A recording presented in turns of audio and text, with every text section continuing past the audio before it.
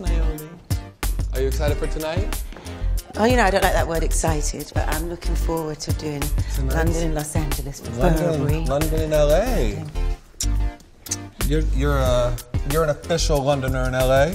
I think LA likes us Brits, don't they? Yeah. And Burberry likes you. You're in the campaign this season. Christopher Bailey is really, he's so sweet. But yet you know he's a brain because there's no other designer that's a CEO of a public company and the designer. Yeah. It's the only person. It's two hats. So he definitely is a brain in there. He has just reinvented it and taken it to another place in the hemisphere. Well, I love this character on Empire. She's fun, isn't she? Come on. Yes! If you really look at my history of my Your dating relationships, history. I've gone back for older men.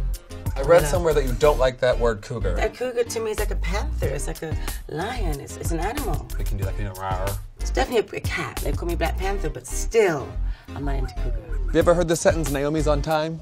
Look at that California sunshine. It gets nippy here at night, doesn't it? I remember when Johnny Versace and Ashley and Lai said to me, "Oh, you must look good when you walk through the airport." I can't tell you how much I detest seeing people in shorts on the plane. It's important to arrive in a high heel, have a flat on the plane, and have a high heel when you get off. I would be so disappointed if I went to the airport and I say Naomi Campbell and he's like that. in a sweatsuit. Women should never wear jeans. It's not good for them to wear jeans. And a legging, a nice tight legging and a boot. Easy. It's easy, but it's comfortable. I saw you at JFK once. It was a fur coat, big glasses, and a suede boot. I was like, that's Naomi. My Burberry Santa top jeans, sneakers out the door. So if you were going to talk about UK versus US style. We don't have maybe the money like America has with the designers, but we've definitely got the edge. I bought that camera, that Canon, and lost it. No. Can't find it anywhere. Well, what about the pictures that were on it? Can't find them. Well, maybe it's a trustworthy person who found it. They should turn it in. As long as they don't put them somewhere, that's fine. There's nothing really on there for me to hide. It's right.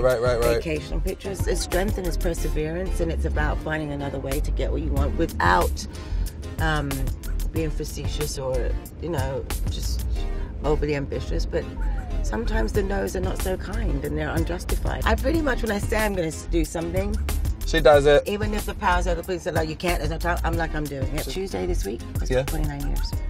That was your work anniversary? 14th of April. 29 years of Naomi Campbell? God, you want to get rid of me already, I'm sure. I'd like to go back to New Orleans. Is that where your first job was? Mm-hmm. Who shot your first job? I photographed for Martin Braden. And it was for Elle. It would be nice to go back to New Orleans. And the title will be 30 Years of Miss Campbell, and you still don't even Naomi. And you still don't even Naomi yet. We got it. You know what I want you to know. We got it. Yeah, but you know.